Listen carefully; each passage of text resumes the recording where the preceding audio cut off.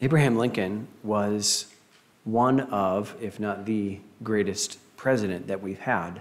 Now, I know that that's in some ways a controversial statement for some, because there are some who believe that he should have let states do what they want, but he was trying to preserve the Union, and life in America would look very different if we had 2 or 3 states instead of one. Why he is great is what he endured through his presidency. And preserving the Union, which was his goal, was not an easy task. Many men before him, Buchanan and Tyler and Polk and others, had failed at this question of slavery. And by the time it came to Lincoln, he inherited a real mess. And rather than blaming others, took it and did better than most men would. I think we've seen many presidents since who would not have had the strength of character and integrity and courage to do what Lincoln did. Few others have had to endure the stress of keeping our country together. And anymore, it seems like our presidential candidates aren't even really trying that hard. But at the time, for Lincoln, it was a very hard task to try to keep the country together. Now, Abraham Lincoln was probably not born again, but at least at the beginning. But as his presidency went on, he progressively looked to God for help in the conflict and for guidance. Part of getting into the Bible and part of being a part of a church is getting help for the inevitable trials. We can't help that we're living in a world where we're going to suffer and where we're going to have trouble. That trouble isn't always because of individual sin, but it's all because of the sin curse. And so it's inevitable that Christians would struggle against trials. And Christians are just as susceptible to stress and to mental anguish and to despair as anybody else. But we have greater tools because we have a great Savior. And that's the important thing to remember, that why we come to church, why we read the Bible, why we develop and cultivate a relationship with Christ isn't just because that's what we're meant to do, that's because it's obedience to Christ, but it also is just a real benefit. It's a help to plug into the person of God, because as we do, he fixes us, he helps us, he straightens us out. I wonder at times if I went in to see a therapist or a psychologist, just what kind of things that person would say about me and the things that I struggle with. I don't know about you, but I feel like sometimes I get so far into my own head that I wonder if anybody else thinks the way that I do. Am I the only crazy person? I suspect that's not true, but in my thinking through my own trials, mentally and otherwise, I've realized how much I need that relationship with God. It isn't really a matter of obedience for me. It's a matter of need. Jesse Ventura, the governor of Minnesota, once said that religion was a crutch. And I will say to that, amen. Amen. Yep. You just don't know that you need one, Jesse. Now, it's true statistically that people that go to church, people that believe in God, tend to fare better with mental health. That's not true it's not true maybe specifically or individually, but across the board, it seems like even secular psychologists and therapists have said that people that go to church and people that believe in God and develop their spirit deal with stress better. There's something called the Holmes and Rahe scale, and it's 1 to 100. And 100 is like the most stressful thing that you can have, and then it kind of goes down from there. And what they use with this Holmes-Rahe scale is how many of these things, traumatic things that you've experienced in, say, the last 5 years, and if it's above this certain number cumulatively, then you're probably in a lot of trouble, and you're probably dealing with a lot more stress. It's one thing if this happens a little bit at a time, but that scale, again, tends to be lower for people that are walking with the Lord. It's not a cure-all, I want to talk about that this morning. I want to talk about when the trials of life come and you are hit with the news, the circumstances, the things that you're thinking even in your head. Where do you go? And I mentioned therapists and psychologists, and I don't know that there's not a place for that. But as Christians, can we find a better remedy than antidepressant drugs, than drowning out our sorrows, than entertaining ourselves to forget the things that we're dealing? Do we have better tools available to us? The answer, of course, is yes. The question I'm asking is, will you avail yourself of them?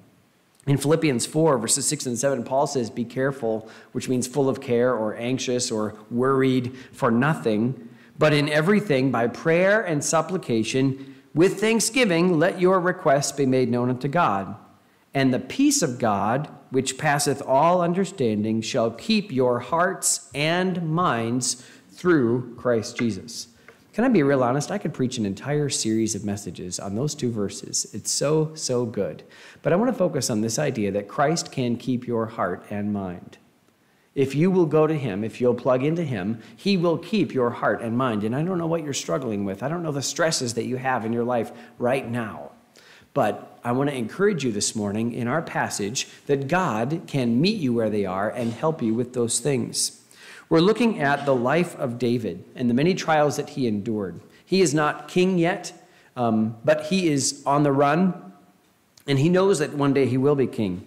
Last week, you remember that David was so worried that Saul was going to kill him that he went into the land of the Philistines, and he decided that he was going to work for Achish, the king of Gath. Gath is the place that Goliath was. He was working for the enemies of Israel, and there he was.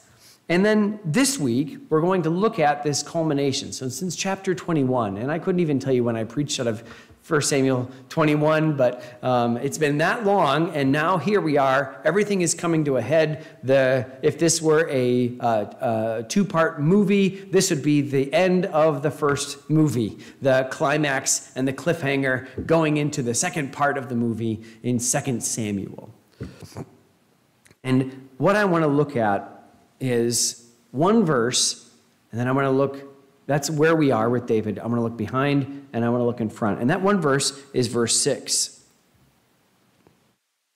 1 Samuel 30, verse 6. And David was greatly distressed, for the people spake of stoning him, because the soul of all the people was grieved, every man for his sons and for his daughters. But David encouraged himself in the Lord his God. Now, you say, well, I don't know a lot of context for this verse. Well, we'll get you there. But I wanted to at least land there and say that's what we're looking at. David has loss, and people want to stone him, and he encourages himself in the Lord. So let's first of all talk about the need for encouragement. Notice it says that David was greatly distressed. The word greatly distressed means wholly pressed in. It was like everything, the word distressed means pressed, or he was in a narrow spot. He felt like he was hemmed in. Any soldier wants to find a place where they can, if they have the defensive position, narrow the scope of where the enemy can come in. But when you're running for your life, you don't want fewer options. You want lots of options. And David now has no options. He is so greatly distressed. He is so wholly pressed in. He's so squeezed that he doesn't know what to do. And it's true, doesn't it? That is such a good picture of the way that life feels when we're going through trials. We sometimes talk about it feels like a burden on my shoulders. In fact, if you get stress, you actually feel it in your shoulders. But it's like it's coming not just from above, but from everywhere. You feel like you're pressed in from every direction. And it's one thing if you have those one at a time. If it's just one thing at a time, you can deal with one thing a year. But then all of a sudden, it's not one thing, it's 7. And all of a sudden now, you feel like, I can't take this. And you say to yourself, I thought God said he'll never give me anything that I can't handle. Well, the Bible doesn't say that. But we often feel like that is a truism. Why, God, would you give me more than I can bear? Then they pile up and it can be harder. And whether it's financial trouble, a health crisis, even national troubles, family problems, whatever it is, we can really feel that pressure. I think I've told this before, but I'll say it just for those of you who maybe haven't heard it, but in 2001, I felt this pressing in. 2001, of course, September, there was national calamity, September 11th, and for those of you who weren't alive, it's hard to really imagine. See, now we're however many years, 23 years past it almost, but at the time, we had no idea what this meant for America. We had no idea what it was going to mean for our future. Here I am at college, just started. I think Amy and I had been dating 1 year and a day on September 11th, and we didn't know what the future was going to look like, you know? And all of a sudden, there's pressure. Everybody's stressed out. Everybody's wondering. Nobody's happy. Everyone's wondering, what does this look like? And then I had a friend who, and this is a Bible college, but a friend of mine actually took his own life there on campus. And I felt that was the first time I'd ever had a personal friend die in that way. And I felt like things were getting a little closer. It was my world, my college campus. And then in October of that same year, I found out that my mom had stage 4 ovarian cancer. And all of a sudden now the future is really unknown. And my mom, who I loved and had a great relationship with, was on death's door, as it seemed. And it felt like that circle was getting closer. And I remember even thinking of that, like, wow, that's weird. You know, that national, and then in my own world, and then now my own family. I guess I'm next. And sure enough, that January, I had asked Amy to marry me, but just a few days before, we were on her dad's farm, and I got some parasite on the farm and got really, really sick. Lost 15 to 20 pounds and just couldn't function.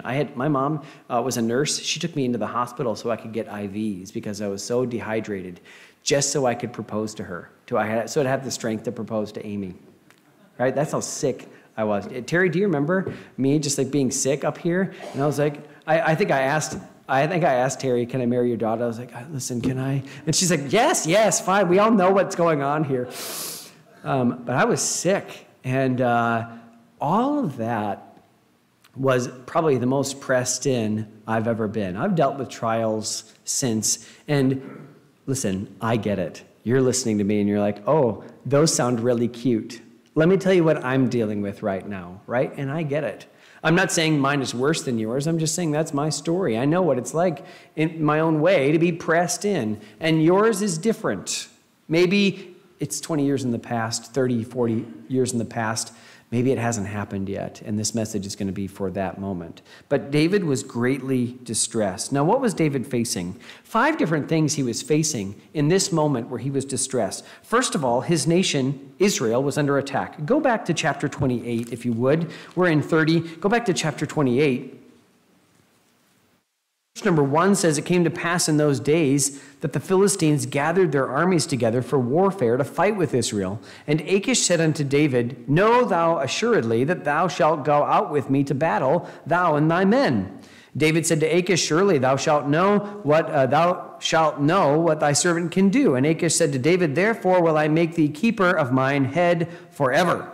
So he's excited about this. Verse number 4, the Philistines gathered themselves together and came and pitched in Shunem, and Saul gathered all Israel together, and they pitched in Gilboa. So they started off in one area, and the Philistines are just getting closer and closer and closer, and the battle is going to be when the two armies meet. But the Philistines are coming. Israel is in danger, and go ahead and look in chapter 29. They're getting closer and closer. Chapter 29, verse 1. Now the Philistines gathered together all their armies to Aphek, which means fortress, and the Israelites pitched by a fountain, which is in Jezreel, and the lords of the Philistines passed by hundreds and by thousands, but David and his men passed on in their rear reward with Achish. Skip down to verse 11. So David and his men rose early to depart in the morning to return into the land of the Philistines, and the Philistines went up to Jezreel. So Jezreel is where the fight's going to be. The Israelites are there by the fountain, and now the Philistines are there, and now the fight is going to happen. And David can't help. He's banned from Israel. If he shows up, Saul will kill him, and Saul is out to get him. He can't do anything, but he knows that his people are in trouble. And that is a very distressing thing for him. National troubles can bring fear about the future. It can bring stress to those around us. Everything feels very much out of our control. And again, one of these days, you'll talk to your kids, grandkids, about what COVID was like. Now, 4 years out, we're like, yeah, it wasn't that big of a deal. I feel bad for everyone who died. And I feel like, America, in a way, got a lesser strain than other places in the world. But, looking back, we know now, okay, fine. But at the time, when you saw video footage of, refrigeration trucks full of bodies in Italy, we're like, oh no, what does this mean for us? So national troubles aren't worth nothing. Now, it's true, isn't it, that some of us focus a little too much on what's going on nationally? There's this weird balance where we don't want to be ignorant of what's going on, but we don't want to be troubled by it all the time. And I meet too many people that should probably turn their TVs off and not watch as much about what's going on in the world, especially when we can't affect very much at all. When I got to meet with legislators, some of them in May when we went to Washington, D.C., I just realized how powerless somebody like me is. I mean, I have no voice at all. And that can either be frustrating for me, or you can say, that's the way it works. I'm going to go back to Park Rapids and work in my own little corner of the world and make a difference for the people that I can. But national troubles do bring stress. 2, he'd been fired from his job. Back in chapter 28, you say, what? Back in chapter 28, verse 1 and 2, we said that Achish says, I want you to come with me, right? And it's interesting, Achish says, hey, we're going to fight Israel, and you're coming with me. Well, here's the consequence of David's actions. He went to work for the Philistines, and surprise, the Philistines want to go fight Israel. Now, I love David's cryptic response in verse number 2. Surely thou shalt know what thy servant can do. And maybe if it's a movie, he turns to the camera and kind of winks, right? Because maybe he's got a plan that he's going to, halfway through the battle, surprise, we're actually fighting for Israel against the Philistines. We'll never know, because over in chapter 29, as David and the Philistines are arranging themselves to go and invade Israel, some of the princes of the Philistines noticed that David was there. And in verse 3, it says, the princes of the Philistines what do these Hebrews here? What? We're going to battle with Israel. Why are there Israelites here? Why are there Hebrews here? And Achish said unto the princes of the Philistines, is not this David, the servant of the Saul, the king of Israel, which hath been with me these days or these years? And I found no fault in him since he fell unto me to this day, 14 months. David's been working for Achish. And Achish says, man, this guy's been great. Yeah, I think he's totally done. In fact, at the end of chapter 27, Achish is like, so David has totally made himself an enemy of Israel. He's good. Let's take him with us. But the princes of the Philistines are not convinced. Verse 4, the princes of the Philistines were wroth with him. And the princes of the Philistines said unto him, make this fellow return, that he may go again to his place which thou hast appointed him. And let him not go down with us to battle, lest in the battle he be an adversary to us. For wherewith should he reconcile himself unto his master? Should it not be with the heads of these men? Is not this David, of whom they sang one to another in dances, saying, Saul slew his thousands, and David his 10,000s? There comes the song again, right? The old song that got him in trouble twice now. Here's the third time. They're like, wasn't there a top 100 hit that talked about how many Philistines David killed? Yeah, but that was like 14 months ago. Well, not soon enough. Not enough time has passed. Verse 6, Achish called David and said unto him, surely as the Lord liveth. Now that's cool. I like that. Achish is invoking the Lord. As the Lord liveth, thou hast been upright, and thy going out and thy coming in with me in the host is good in my sight. For I have not found evil in thee since the day of thy coming unto me unto this day. Nevertheless, the Lord's favor thee not. My hands are tied. Wherefore now return and go in peace, that thou displease not the lords of the Philistines. And David said unto Achish, but what have I done? And what hast thou found in thy servant, so long as I have been with thee unto this day, that I may not go and fight against the enemies of my lord the king? Again, another wink. Yes, I'm going to fight against the enemies of my lord the king. He doesn't say which king it is, but he wants to go fight against the enemies of his king. Anyway, we don't know what David was planning because the Bible doesn't say. I suspect that David is going to do exactly what they thought he was going to do, go into battle, and in a strategic moment, his men were going to turn on the Philistines, maybe even kill the lords of the Philistines, and help Saul get a victory. But we'll never know, because Achish says, you're going back to Ziklag. You're done. So he goes back. I won't read the entire passage, though I'd love to. You can do that on your own. So David is dismissed. Now, he had been a mercenary for Achish, but now that relationship has in some ways been soured. David's not going into battle with him. That means he's not getting the spoil. And let's just say that if the lords of the Philistines are looking askew at David, probably Achish now is too. The relationship that they had before is gone. David's not going to have all the freedom to go and do all the raids he's been doing because now he is a marked man. And now there's that pressure of him being maybe untrustworthy by some. Achish swears up and down that he trusts David, but that's not shared. So he's kind of, in a way, lost his job.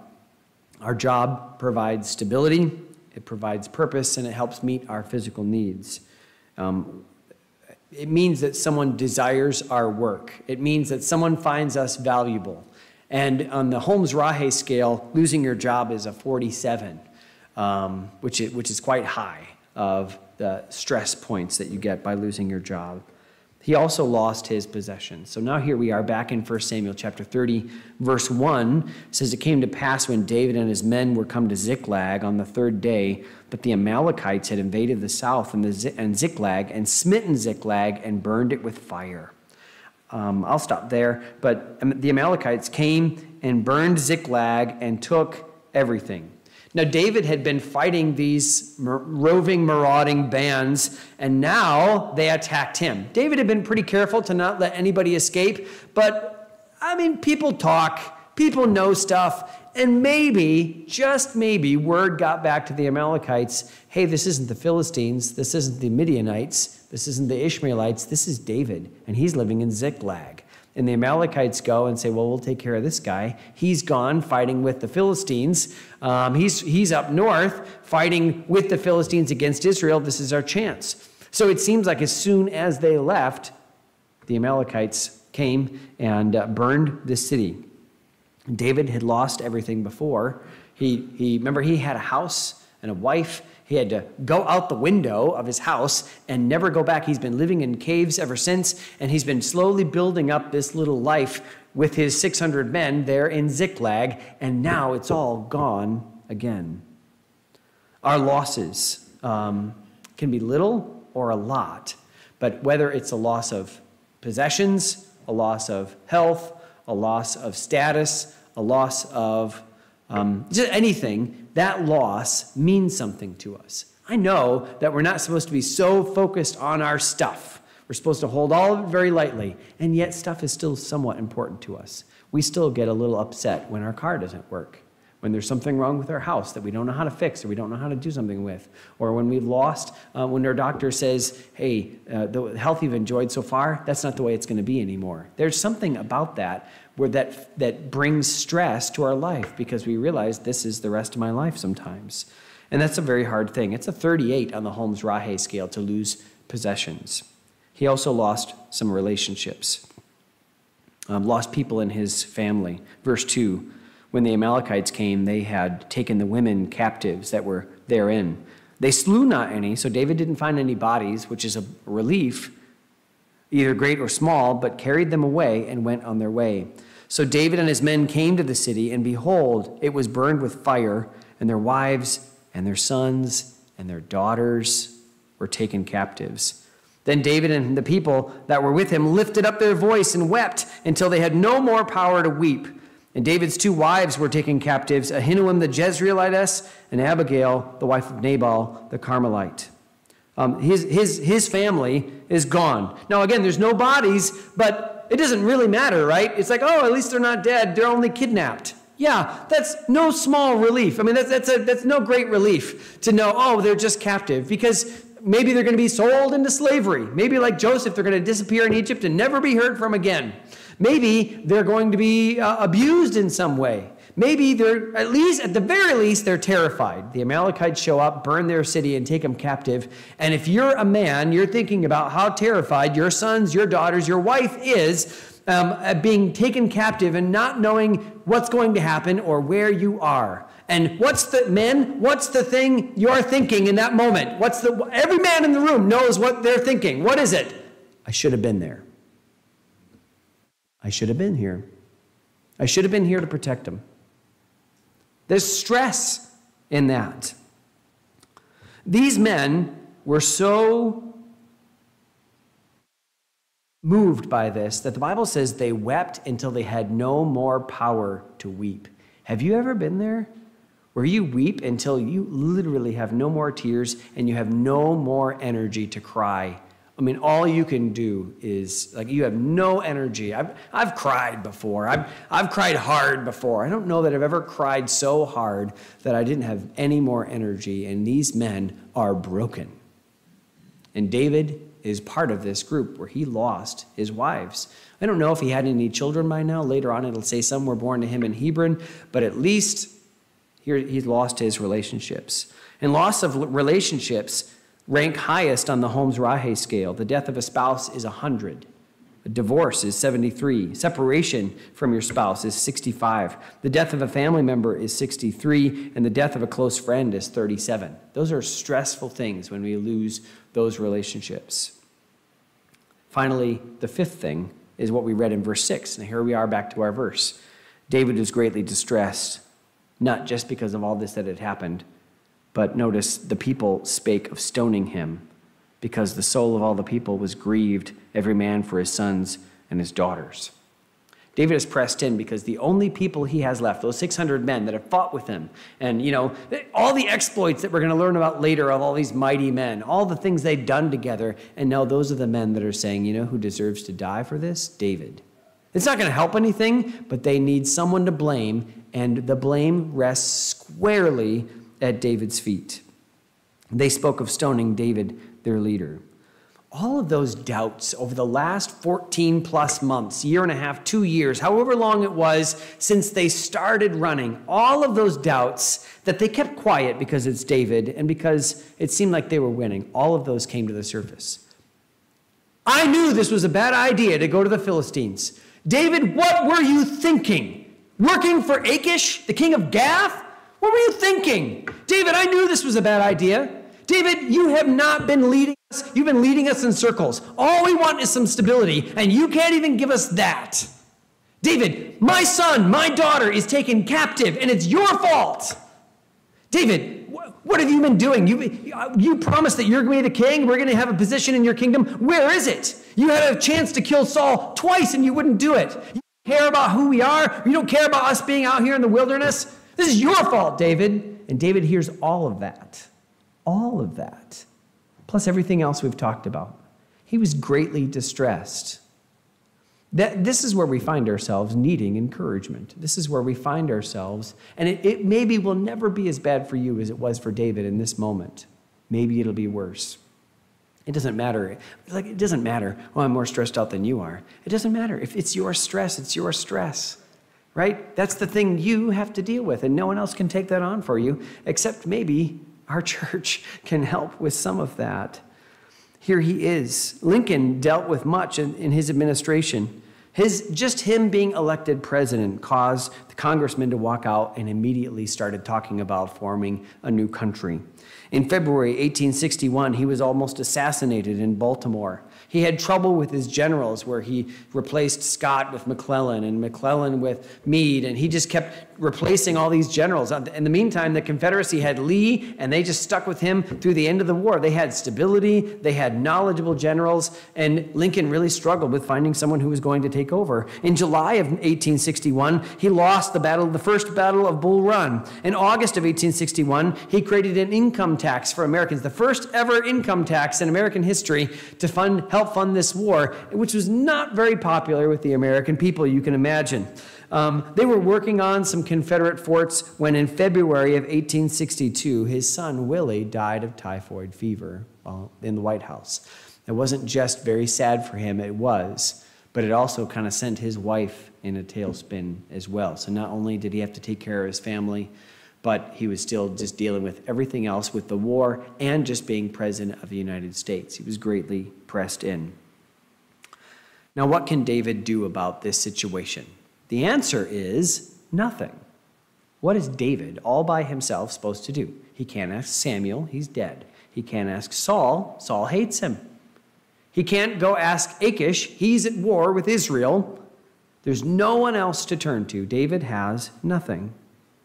But David had said in the past, for instance, in Psalm 27:10, when my father and my mother forsake me, then will the Lord take me up. He had said in Psalm 69, verse 8, I am become a stranger unto my brethren, and an alien unto my mother's children. He knew what this felt like, and he knew that the Lord had lifted him up. Like Dan read in Psalm 42, why are you cast down, my soul? Hope thou in God. He knew that. It's good to have a network of support, but all the things that you have that are helping you to deal with the stress that you get should all be undergirded by your relationship with God. I'm not saying it's not wise to have savings. I'm not saying it's not wise if you have something wrong to go to the doctor and get some advice. I'm not saying it's wrong to have things that can make your life easier. I'm just saying all of that needs to be undergirded with your relationship with the Lord, because those things can go away very easily and very quickly. David's life changed very quickly in a matter of less than a week. So where David turns is exactly where we need to turn, whether we're dealing with the exact same stress or not. Let's look at the act of encouragement. It says, but David encouraged himself in the Lord his God. The word encourage here is the Hebrew word chazak, and I'm not a Hebrew scholar, but I have some tools that help me understand some of these things. The word chazak means strength, or grasping, or seizing, or holding. It's the same word used when God tells Moses, pick up the snake, grasp that snake, to hold it. It's the same word that is used when Adonijah later on in 1 Kings, fleeing for his life, goes into the altar and grabs the horns of the altar for his life. It's the same word. David grabbed onto the Lord. When we say encourage, we think of a Hallmark card or a pat on the back. That's not the word here, right? That's the word. I'm just saying, let's take away our American understanding and say David grabbed onto the Lord, like Jacob wrestling with an angel and said, I will not let you go. That's what David was doing here. It's the same word translated be strong and of a good courage. Be not afraid in Joshua 1:9. David got by himself and he grabbed onto the Lord. Now this was a good example to his men. It's true, but he needed to. This wasn't a, let me show you what to do in the face of stress. He, I imagine, got alone and said, God, I have no one but you. You're the only one who can do anything about this. I'm holding on to you as my only anchor, as my only resource. We don't know. I wish there was a psalm that said, written when when David's family was taken in Ziklag and the city was burnt with fire, and we could read one of those psalms. That would be one of the ones I'd love to have. We don't have that. So we can only guess, what was this? I think, first of all, it was a position of repentance. It was acknowledging his own weakness. David had put himself in this situation by helping Israel's enemies. For 14 months, he'd been helping the Philistines. Achish is able to go to war because he has a war chest provided by David. That was a mistake. We talked about this last week. That was a detour that he should not have taken. And he comes to God and he admits, I was going on my own in my own weakness. Now, Saul hasn't learned this lesson. Saul is also distressed. He sees the Philistines. Where does he go? Do you remember? He goes to seek out a familiar spirit, a woman who can speak to demons. That's where he goes, and that's how he encourages himself. That's where he grabs onto. What a difference. What a contrast between David and Saul. What David said was something like the thing that we need to say, Lord, I have acted with no reference to you at all. I've been going in my own way with nary a thought of what you might want. I have pretended that you have no say in my life, and I have gone my own way. I have leaned on my own understanding. And God, I come to you now and say, I shouldn't have. It was wrong, and I'm sorry. God, you're worthy of my turning my face to you. You're worthy of me asking for direction and wisdom because you have proved yourself faithful over and over and over and over again. It's a position of repentance. It's a position of remembrance. What did David have? The only thing David had physically were the promises of God. That's the only thing he had in that moment. God had promised that David would reign and that God would protect him. David himself had said in Psalm 31, verses 23 and 24, "O love the Lord, all ye his saints, for the Lord preserveth the faithful and plentifully rewardeth the proud doer. Be of good courage." That's the same word, chazak, be encouraged. "Be of good courage, and he shall strengthen your heart, all ye that hope in the Lord." David knew that. And he said, God, you have proven yourself faithful. You have promised to be my rock and my shield and my fortress and my high place, my protector, my defender. You have promised to do all those things. And God, for a moment, I didn't believe you, but I have that now. Well, how is he going to strengthen? What is he going to grab onto? We say, grab onto the Lord. Hold on to the Lord. Hold on to what? Hold on to his promises. That means you have to know them. It means you have to understand them. It means you have to claim them. See, I think part of the reason that we don't live in the promises of God by faith is we don't know them. We're not getting to know the Lord and his promises. But the other thing I think is we just don't believe them. We just don't really think that God cares that much about us, whether it's a self-esteem issue or whether we just don't believe that God is that faithful. The problem is always, always us and never what God is offering us. God offers us all the resources of heaven, all of his mercies, all of his strength, all of his grace and power. It's all available for us. He has given unto us all things that pertain to life and godliness. The Bible says that, and we just don't take of it. So for us, it's a position of remembrance. In this moment, he was reminded of all the times that God helped. And if you don't have those for yourself, those times that you knew God was there, he was the one constant.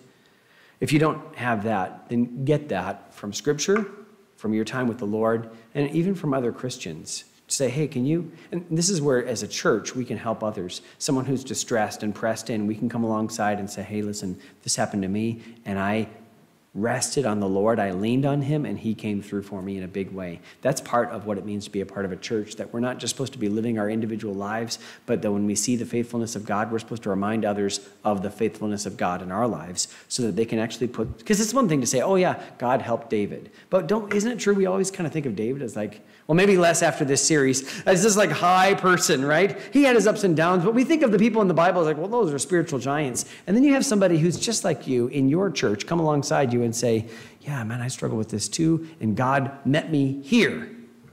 And that helps remind you. It's a position of remembrance. It's also a position of seeking after God. Here in chapter 30, verse 7, David said to Abiathar the priest, Ahimelech's son, I pray thee, bring me hither the ephod. And Abiathar brought thither the ephod to David. And David inquired at the Lord, saying, shall I pursue after this troop? Shall I overtake them? And he, the Lord, answered him, pursue, for thou shalt surely overtake them, and without fail recover all. This is the first time that David's gone to the Lord since 1 Samuel 23. David has been going on his own, and now, in that moment where he encourages himself to the Lord, as he's clinging to the Lord, he says, I've got to know the mind of God. And so he says, Ahitub, bring over the Urim and the Thummim, do whatever it is, but I want to inquire of the Lord. I need to know what God wants for me. And so he goes to the Lord, and God gives him direction. God reiterates his promise. They will recover all. You can count on it. We think we are bothering God by asking him, but he calls us to seek after him. He says in Psalm 27, verse 8, when thou sayest, seek my face, my heart said unto thee, thy face, Lord, will I seek. In Isaiah 55, verse 6, seek ye the Lord while he may be found. Call ye upon him while he is near. God invites us to seek after him. It's not like, well, there's the tier of Christian that just kind of goes about the Christian life, and then there's the seeking God Christian. Now, if you want to get to that level, here's what you've got to do before you can level up, before you can upgrade to this level. No, this is the standard Christian life that every single Christian is supposed to be seeking after God. God, what do you want? God, I'm listening. I want you to make it very clear what you want, and I want anything that's my will to be gone, and anything that's your will to be forefront. I want what you want. And God, I'm willing to listen. David now gets to that point. I don't know what his life would have been like if he'd started with this, if it had always been, let's follow the Lord, let's inquire of the Lord. But at least in this moment, and I'm so thankful that God doesn't say, well, you've messed up too much. I don't know what you're going to do, David. Oh, now you come searching for me, huh? Oh, now you come and ask me what you want. Where were you 14 months ago? You notice that God doesn't do a bit of that. David comes and says, what am I supposed to do? And God says, I'm so glad you asked. Go after them. You'll overtake them. They haven't gotten too far. And you're going to recover everything.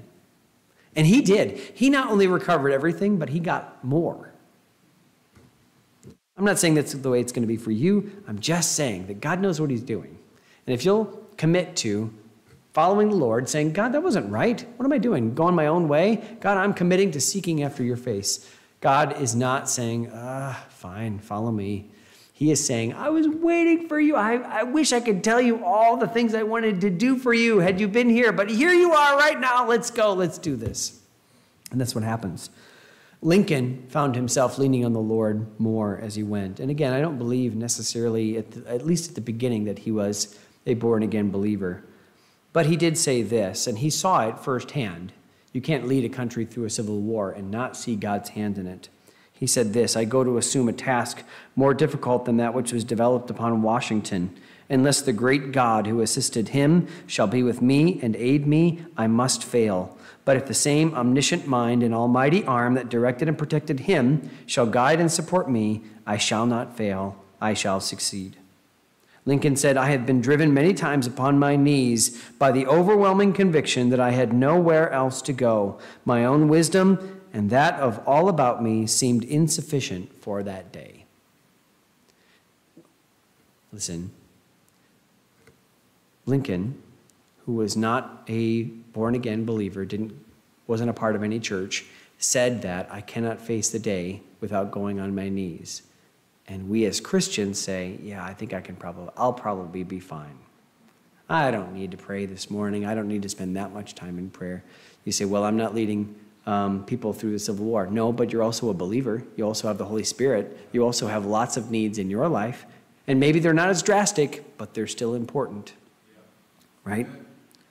We usually encourage ourselves with lies. We strengthen ourselves with lies, which is like grabbing onto clouds and hoping that they'll hold us up. We say, it'll probably be fine, or I can figure this out on my own. But I'm going to encourage you to do the hard work of seeking after God and being okay with his plan. Finally, let's look at the results of the encouragement. And I don't have time to go through the whole story. So verse 9, David went, he and 600 men that were with him, and came to the brook Besor, where those that were left behind stayed. Verse 10, David pursued. Let's skip down to verse 16.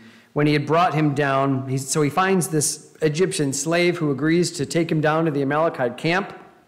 Verse 16, when he had brought him down, behold, they were spread abroad upon all the earth, eating and drinking and dancing, because of all the great spoil they had taken out of the land of the Philistines and out of the land of Judah.